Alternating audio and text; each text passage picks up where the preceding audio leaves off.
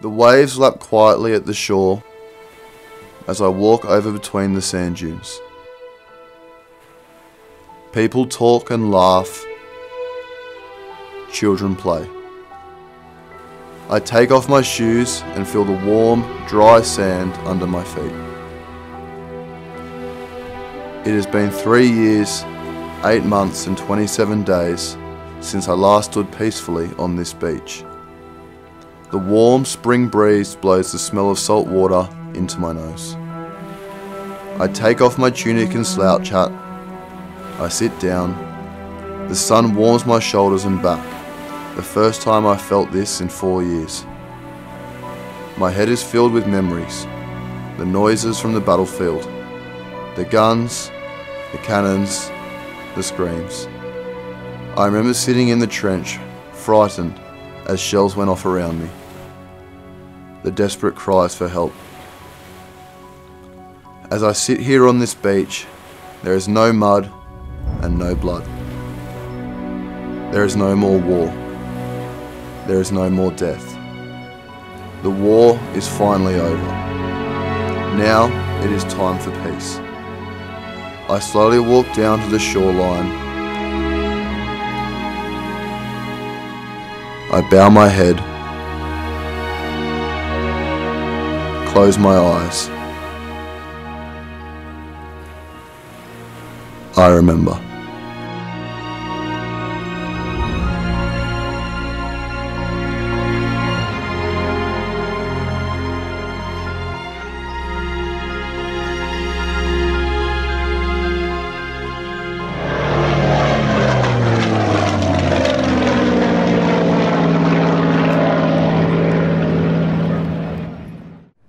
Hi, my name is Hartnell Dean. I'm a Year 11 student in Stella College in Manly, and I'm talking to Wing Commander Mike Allport.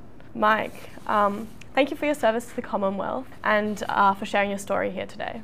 Okay, well, I'm delighted to meet you, and I'm also feel privileged to be asked to introduce this program, Saluting the Services. To be here along with some homegrown veteran heroes. Okay, good. Well, I'm very happy to take any questions you may have. I'd love to ask some questions. So do you have any particular memories from your long flying career that you would like to share with us? I particularly liked and respected paratroopers.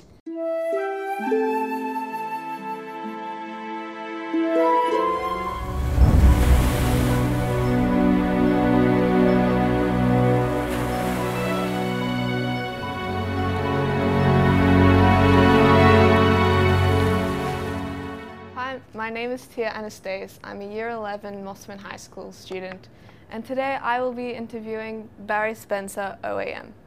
Barry, thank you for your service to Australia and for sharing your story today. What age were you and what branch of the Australian Defence Force did you serve with? I joined the Royal Australian Navy just on my 20th birthday, and I spent the next 35 years full service with the Navy and then 5 years reserve time on completion of that.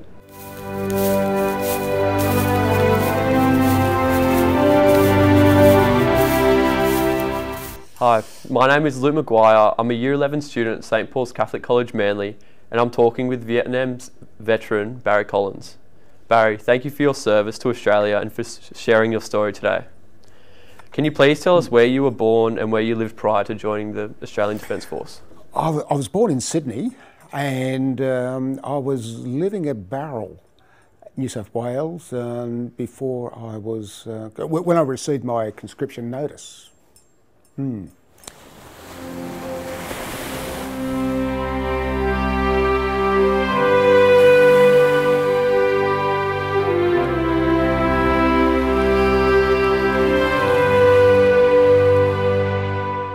Hi, my name is Harry Forsyth and I'm a Year 11 student at St Paul's Manly, and I'm talking today with Navy veteran Ray Bennie. Ray, thank you for your service to Australia and for sharing your story today. What age were you when you joined the Royal Australian Navy, and why the Navy? I enlisted at 15 and a half, and the Navy was very, very attractive, having had a number of new recruits from my school area coming back to talk about their experience. And I think I was always a bit of an adventurer, and the Navy just seemed to be the way to travel and have a good job.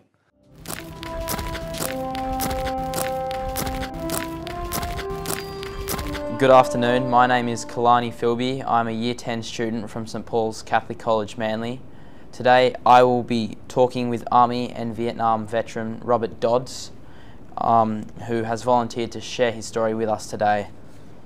Before we begin, I would like to say thank you, Robert, for your service to Australia, and thank you for lending your time to let me speak with you today. You're welcome. I'd like to start off with asking, what age were you and what branch of the Australian Defence Force did you serve with? Well, I started way back when I was 16 by joining the Reserve Forces. Worked my way through Reserve Forces. If we go then on to, I joined the Army when I was 21, the regular Army, and put in 15 years.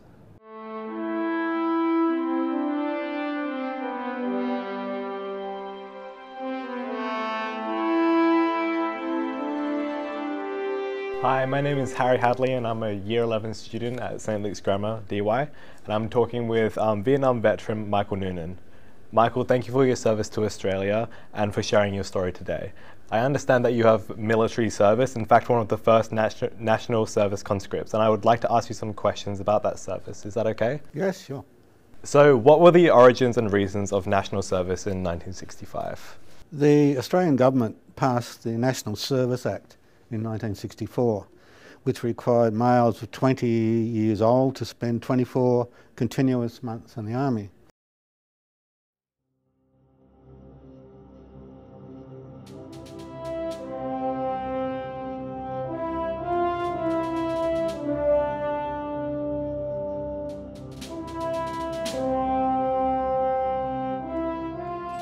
Hi, my name is Ben Blakeney and I'm a member at Freshwater Surf Club. Today I'm going to be interviewing Vietnam War veteran Sean Rout. Sean, firstly I'd like to thank you for your service for Australia and willingness to share your story. Oh, thanks, man. Sean, did you volunteer to serve or were you conscripted? I was conscripted, yeah. Conscripted. What age and year was that? A young 20 and in 1970, mid-1970.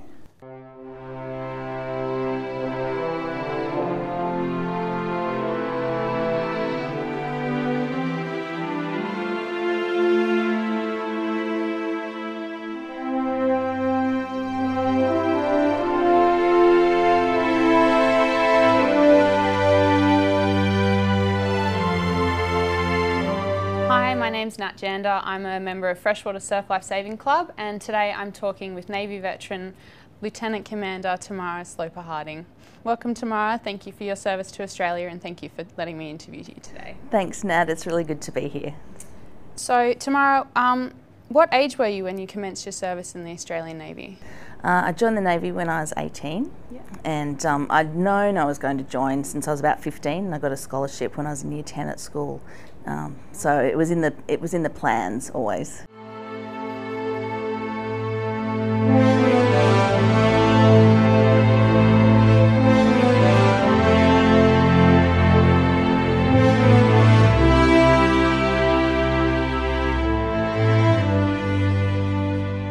Hi, I'm James Griffin. I'm the State Member for Manly and Parliamentary Secretary for Veterans in New South Wales.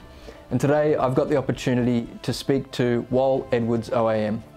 Wal's turning 104 this November, and he's got a rich history and a story that most of us could simply dream of. I want to thank the Department of Veterans Affairs for providing this funding to enable us to tell the story of Wal and other veterans across the Northern Beaches. Well, I happened to be a little bit older than most people. On the 3rd of September 1939, I happened to be 23 years old. I thought, oh boy, this is mad, this Hitler and what he's up to and whatnot, and where's this going to end? And from then on, you want to know when I was first called up. because it was 3 years after that. Oh, hello again, my name is Sean Rout. I'm the president here at Harbour Diggers RSL sub-branch. I'll introduce Wal Edwards. How you going, mate? You've enjoyed the day? Pretty good, thanks, Sean. That's the way. Just a question. I'm concerned, and we are all concerned about the terrible rate of suicide in our armed forces. And so I am too. Oh, thanks, mate. It's a worrying, and the organisations should be stepping up and doing more. Just in the last week, I've heard 2 weeks, 6 guys or 6 people have committed suicide. What's your thoughts on that, and how long is it you think it can go on? Sean, I just don't know. It's so sad to think that so many fellows come back from whatever war is on, and they're just forgotten.